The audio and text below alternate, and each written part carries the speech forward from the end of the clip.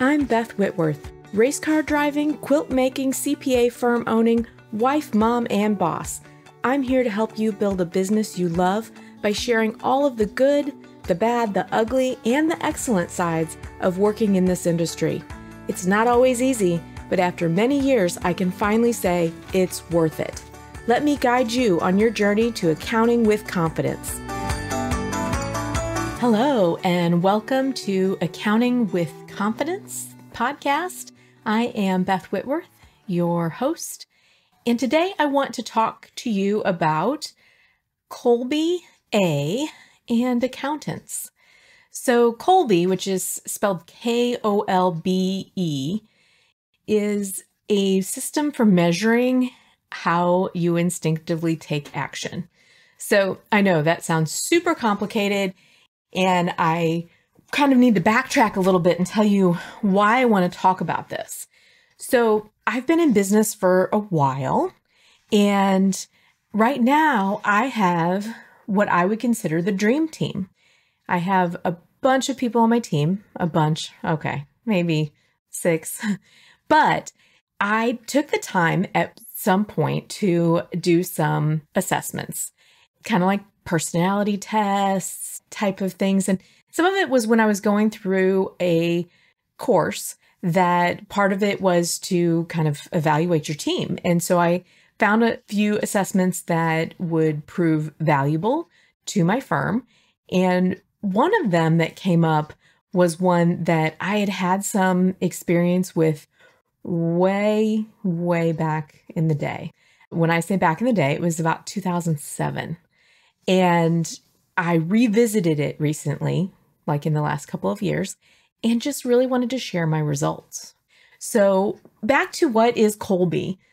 Kolbe A Index is, like I said, it's a system for measuring how you instinctively take action. And this was developed by Kathy Kolbe back in the 70s and 80s. And initially, they developed a system that they were using to test how children actually are learning how to solve problems and how the kids naturally solved problems. So it then developed into a business tool and a leadership type of tool in order to kind of figure out how you best fit with different types of jobs, what motivates you as far as what helps you be more productive.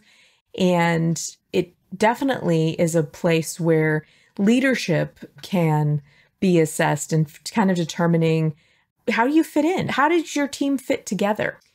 So the detailed part of this is the more kind of the nitty gritty of it is that the Kolbe A Index assessment actually is something that addresses the 3 different parts of the mind.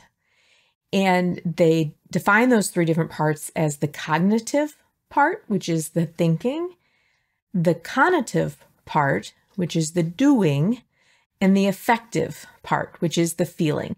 And there's other assessments that kind of, touch on all of these things or have different words that identify that.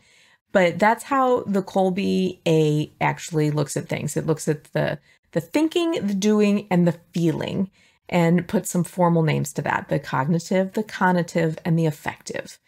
So I am just say right here, I am not an affiliate with Kolbe at all, although I believe there's a way that I could be.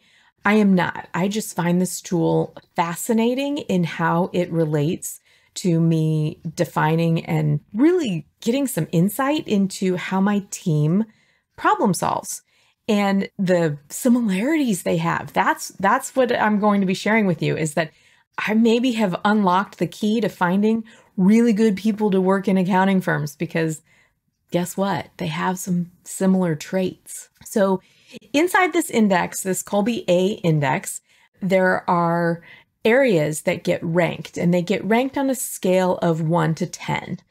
And those areas are fact finder, which is how you gather and share information with other people.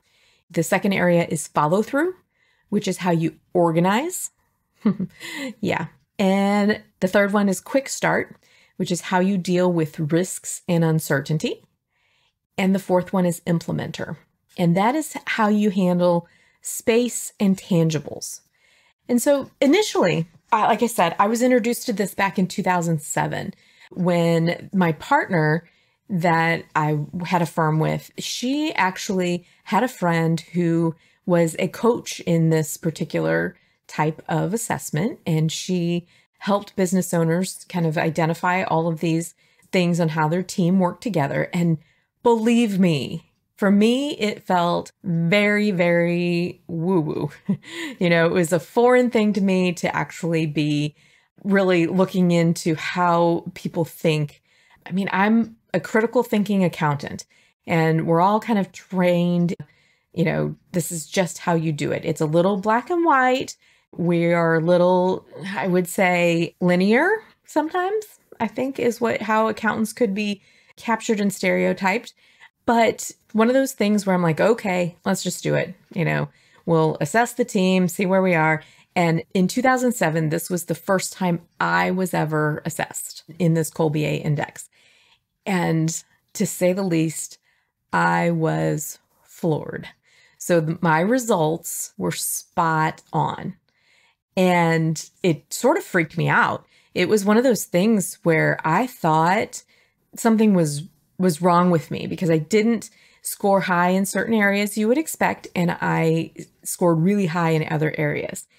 And once it was explained to me that how my scores were essentially how they were interpreted, is that it was really identifying entrepreneurial tendencies that I have. And those tendencies are sort of counterintuitive to what makes a strong accountant.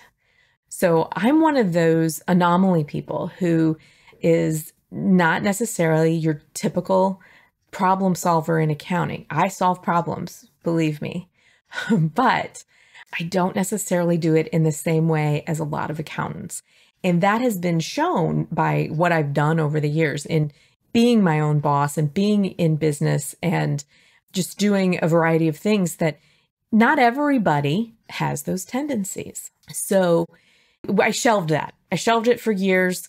I had a partnership break up. It's been a number of years. And then when my team started to take shape into what I have now, which is what I consider a Rockstar Team, I brought it back because I wanted to see where everybody fit into this spectrum. And I got curious.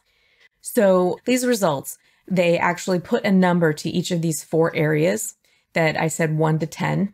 And Fact Finder is, like I said, it's how you gather and share information. Well, accountants are typically very high in this area because this is the research, this is the detail, this is the things that are expected inside of an accountant's brain. And so this is a red bar on this graph that they present to you once you finish the assessment. And for most people in this area, you're looking at, definitely a 6 or above for a fact finder on an accounting or very detail-oriented type of profession. So just for reference, when I took this test, this was I think it was in 21 that I finally retested everybody, including myself. My score on the fact finder was a 6. So I was just kind of over that line of what would be typical for people in this type of profession. The second area is follow through. That is how you organize things. And this is the process and systems type people. This is the thing that tells you, do you actually create systems or do you just follow systems? What is it that you do in this area? And on the Kolbe, this is the blue bar. Now, the explanation that is given for my follow-through score is that my best way of organizing is to maintain. And that means I'm probably not creating the system, but I can follow it. And this is actually, again, not typical inside of what you consider the accountant's brain. I think most accounting people, they have high on fact finder. They're high, at explaining, getting that detail on reports and whatnot, that would be high. Follow through would be high because most accountants like processes, like to make sure they're following processes and creating processes to handle all the things they're doing in a day. Well, mine was a 4. And I remember back in 2007 that if it was a 4, that was as high as it was. It might have been a 3. I don't remember, but I do know that my partner's was like an 8 out of 10. She was a process person. I was not. So I didn't have a lot of follow through. And this assessment actually gave me some clarity into where I was struggling and why I was struggling, because I wasn't the person that created all the process. I wasn't the one who finished. I could get ideas. Boy, I had the ideas, but I didn't always, I couldn't put the whole thing in place. I could have the idea, and my biggest success is when that idea could be brought to fruition with someone else's help on the process side. So that's where I was on the follow through. Now, the third was the quick start. And this is how you deal with risks and uncertainty. And this is the thing that gave me my light bulb moment of why I'm different. And that's because my quick start, which is the green bar on the graph that you're given, is a 7. Now, that typically accountants are not considered risk takers, but mine showed that definitely I am. And that's how I got to be an entrepreneur. That's how I got to the point of I will try new things. I am not afraid necessarily of change. And let me tell you, that's not typical. So I would say that this is probably very typical inside of people who are serial entrepreneurs. But in an accountant, it is not necessarily something that actually you see very much of, because this is how do you handle risk? And the fourth area, that implementer area, that's a yellow bar on the graph, and that's how you handle space intangibles. And mine was a 3. That just really tells you I'm not one to be working with my hands. I'm not going to create a model of something with my hands. I'm going to envision things more rather than actually create things inside my space. And I think high levels of implementers are probably, you're looking at your builders and creators and people who are actually making things, changing things inside their spaces. I'm not there. So those were my results. So they kind of give you a number for each category, and then they kind of carry that score through and give you an analysis of what that means on how you work. And so as a reminder, my results were a 6 for fact finder, 4 for follow through, 7 for quick start, and 3 for implementer. So 7 was my highest. That was on the risk taker. Now, when you get into this report after you've taken the test, it gives you even more detail on each of these areas. And it's once you get over a 6 in something, that's kind of how they really delineate that's how you problem solve. That is your go-to on your problem solving method. And it's funny when they say things relating to your quick start. You know, mine was a 7, and they use the words innovate and things like you will experiment to see what will happen. And they're right. Sometimes I absolutely do that. I am not necessarily someone who is reading the directions all the way through before I start a project. You know, I could probably figure this out on my own is kind of my MO. I just try it. And that, like I said, is not typical for the accounting profession. And the reason I can kind of talk about what I feel is typical and not typical is because I tested everybody else on my team at the time. And I kind of feel like I have unlocked the key to what is a good bookkeeper and accountant score on this particular assessment. And I will tell you that they are, like I mentioned, they're high in fact finding and follow through and low in quick start. That's how you will know it would be somebody who's probably really good at handling the detail and the communication relating to doing accounting work, whether that's tax work or bookkeeping work or payroll work, reconciliations and generating reports. That is absolutely what I have found across the board on my Rockstar team members.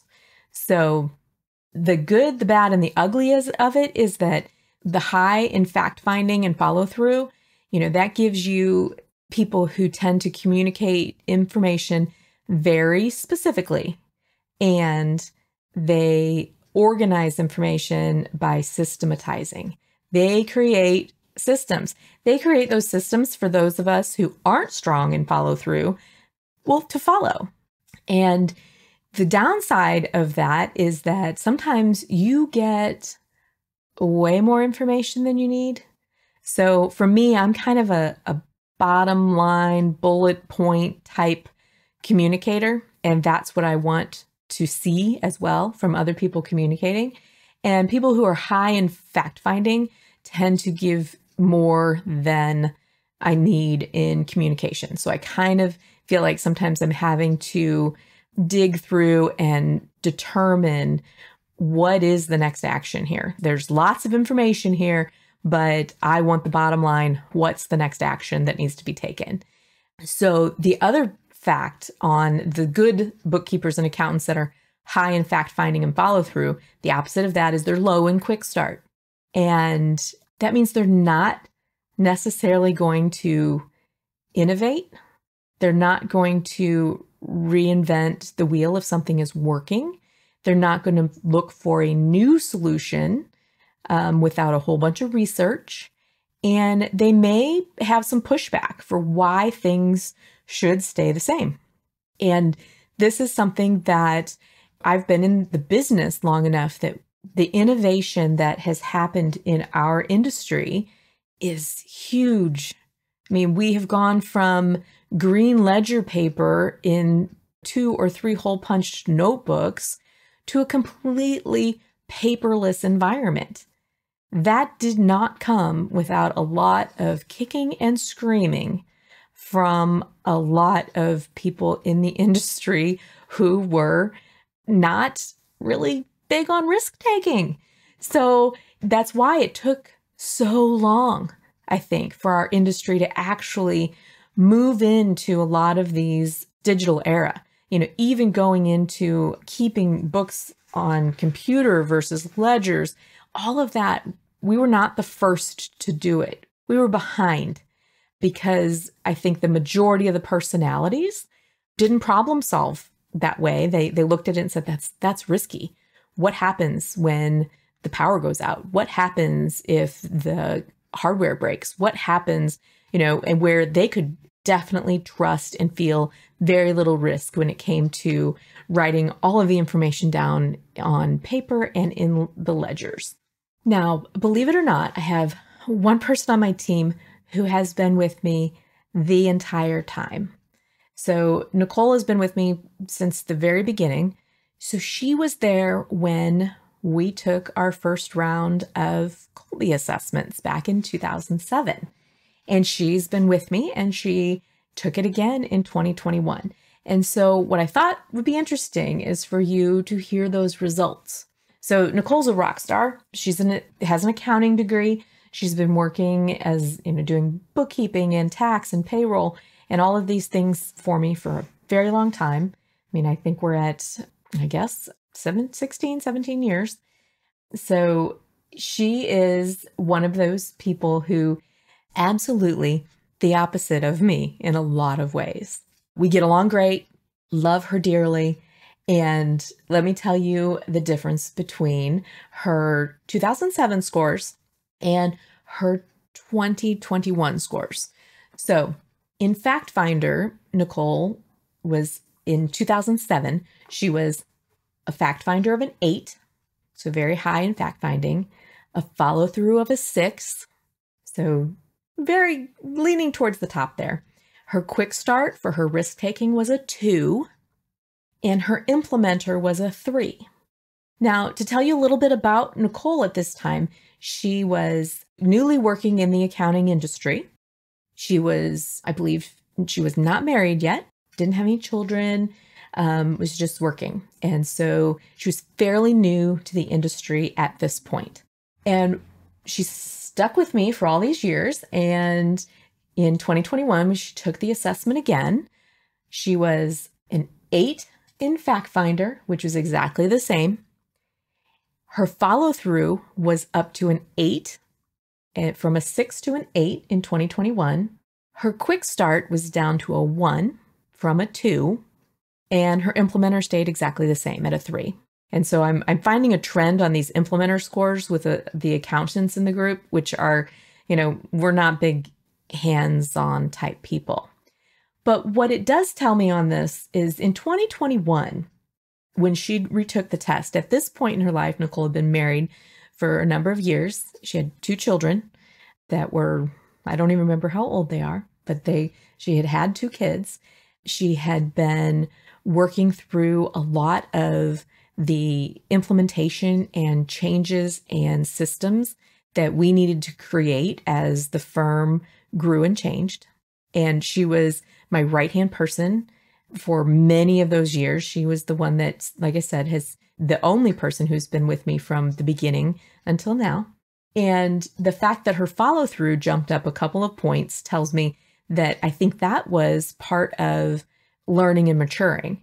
So she really dove into the systemizing piece of the story. Now, as a reminder, my systemization, my follow-through is a 4. And so it became very apparent to me that I needed someone who excelled in that follow-through. That was a good compliment to me in order to make things happen inside my firm, to get the changes to happen, to have systems in place so we can start to standardize work, so that we had processes, we had procedures to follow, and that was amazing. But the thing that I thought was also interesting is that her quick start fell to a 1. And the only thing I can attribute this to, and this is just me, this is my opinion, is that she now has kids. So when she took it in 2007, she didn't have any kids. She probably was before she bought her first house, so she actually became less of a risk taker as her responsibilities in her life grew. Now, in my case, I don't remember what my quick start was back in 2007, and I don't have a copy of those results that I can find easily. But I'm guessing that my quick start maintained. I think even in that process, I had a child by the time. So Sam was born in 2002. And so she was 5 when I took the test. And so I think mine, if I had taken it prior to having kids, maybe it would have been lower then, and you would have seen an increase. But I think it's really important to note that, over those years, so 14 years between the time she took it, there wasn't a lot of change. And so this assessment tells me that it's very accurate for what it promotes is what is your natural problem solving go-to? Where do you go to in your brain for that? And so Nicole falls to that fact finder and follow through, which is very typical inside of the accounting profession and with low risk. She's not a big risk taker. And I think that is really interesting because she's really good at what she does. And that tells me that I want more people that have those types of skills, because that means they're going to be really good at the work that gets assigned to them. So for me, I'm the entrepreneur accountant. And the fact that I'm high in fact finding, that makes sense because there is something to be said that accountants are looking for information. And I'm high in quick start. And so what this boils down to is that I pretty much attack problems by brainstorming first and then researching. I don't research first. I brainstorm for sure. And I want the bottom line, and I want to know what's next without sifting through all the details. That's my quick start. That's my just move forward. Just give me the facts, please. Just the bottom line. And my other, I won't call it a problem, but I am low in follow through, which is not typical of the industry. And I am more of a person who is looking to see how can a process fit into the existing system of what we're doing. And I'm not going to be the first person to say, yeah, let me create a new system. So because of that lower follow through number, I tend to be slow to create processes.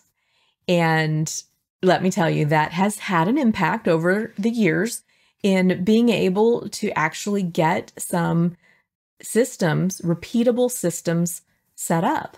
Because like I said, I have the idea, but I don't necessarily have the time or the desire to actually set up the system to make it happen. And it stalled me over the years. I guarantee it. It was one of those things that it fell on my shoulders to make those systems at the time.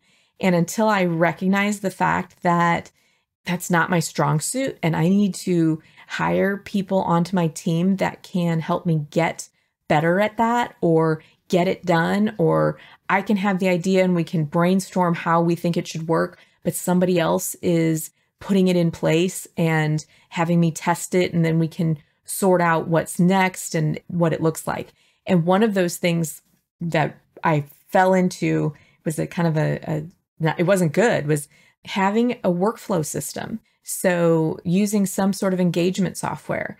Now, when I came into the firm, after I left a firm and I was starting fresh and was getting my own software and doing things, and nobody at the time had any knowledge of an engagement software. And this was something that I had been used to over the years, that every firm I'd ever worked in had somebody managing the due date list. And when in 2007, 8, 9, when I kind of went out on my own to begin with, and I partnered up with somebody who had a bookkeeping firm, and they used a process that was not a typical public accounting type of software.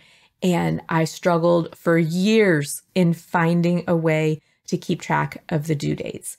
We used some sort of CRM once, and we used Outlook once, and we Excel spreadsheets for sure.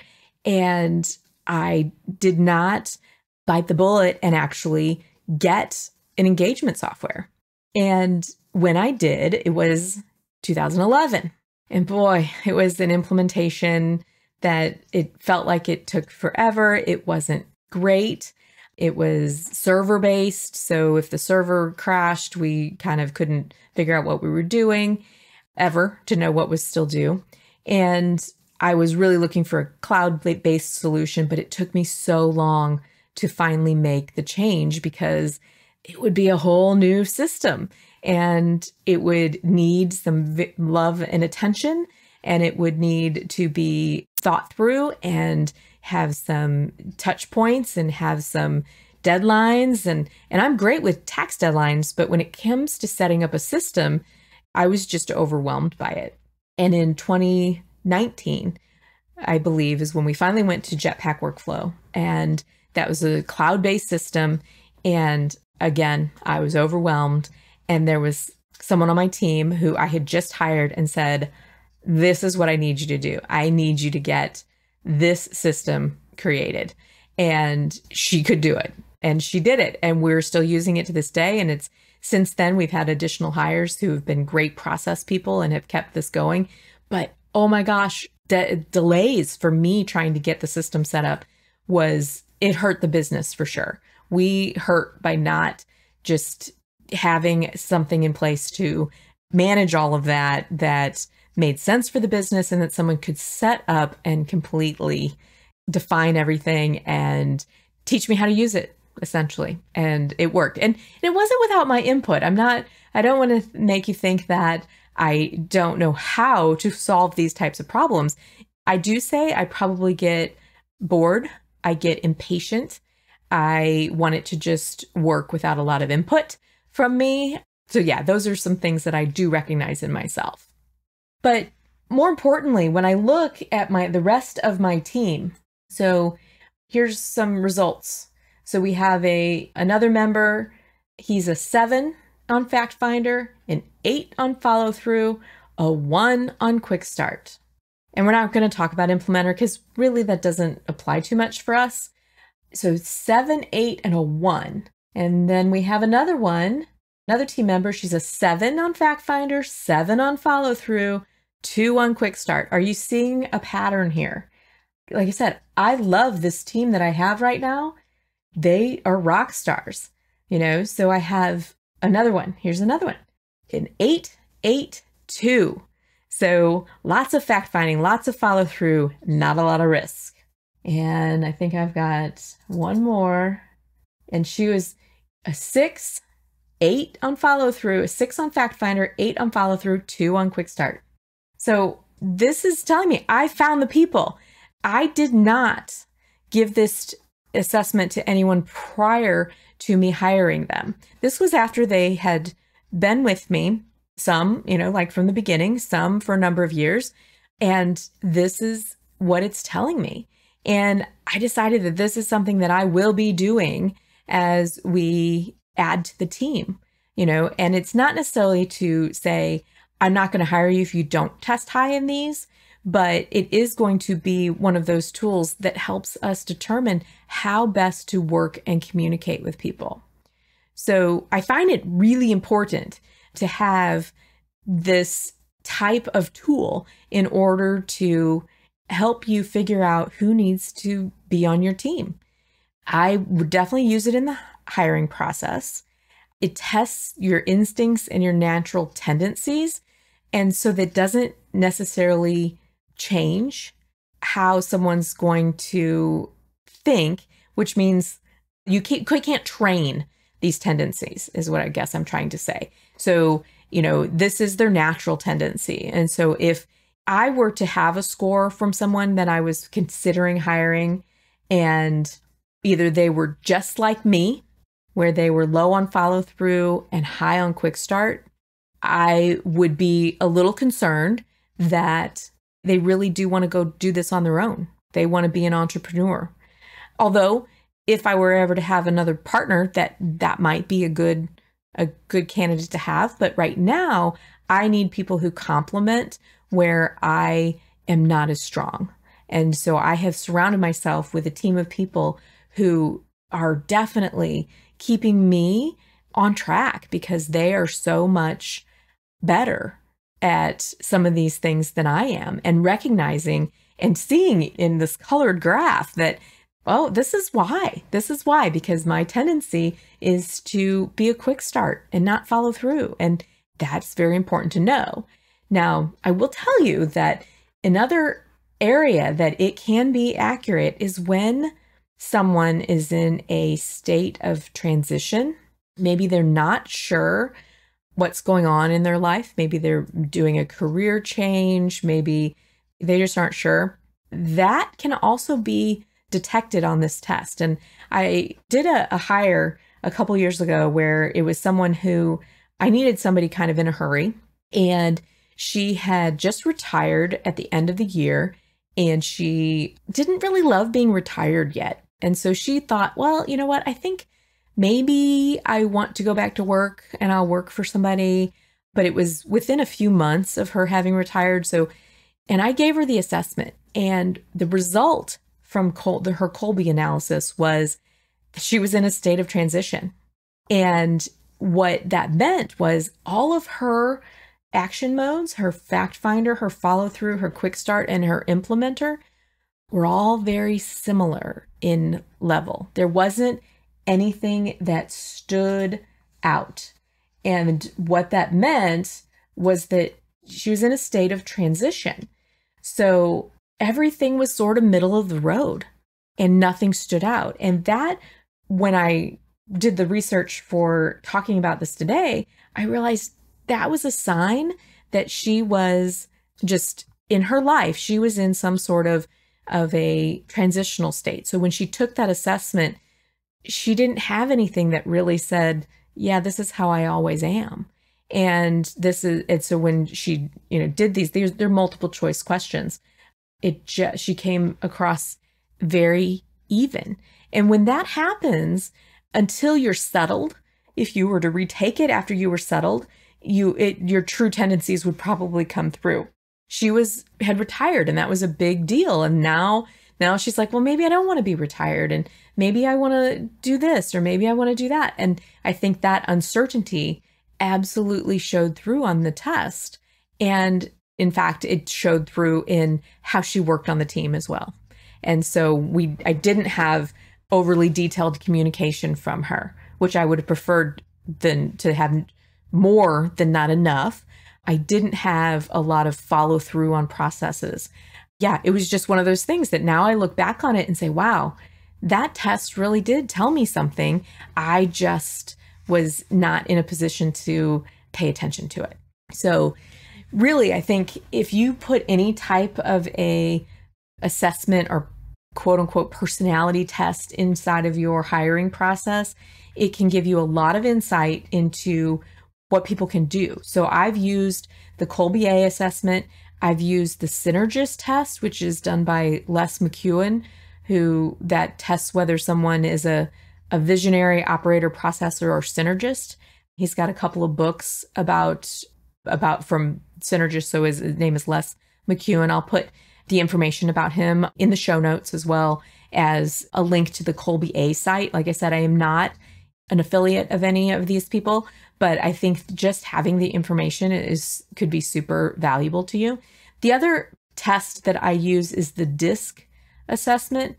And I've used that when that pretty much gives you some, again, number related or letters as far as giving you, are people more feeling or more analytical? Are they more dominant? Are they more? And that is a pretty telling test. There's a book I've read about kind of defining and understanding people's DISC results that I've used. And so I will list that as well. So the show notes are going to be at accountingwithconfidence.com/blog, and it will be episode 6.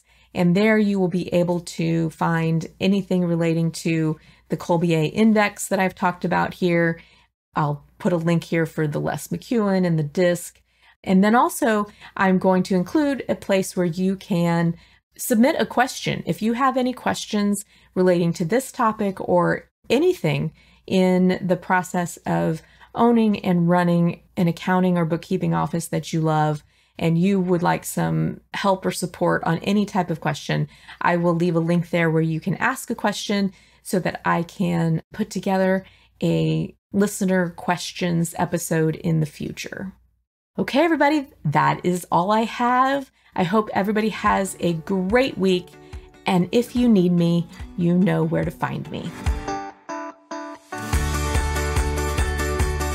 Thanks for listening. I always end my weekly team meetings with "Have a great week. If you need me, you know where to find me." And I realized I said that. And with this whole podcasting thing, it's new and you may not know where to find me. Go to accountingwithconfidence.com, and while you're there, sign up for 6 easy ways to reclaim time in your accounting firm. And that will keep us connected. Have a great week.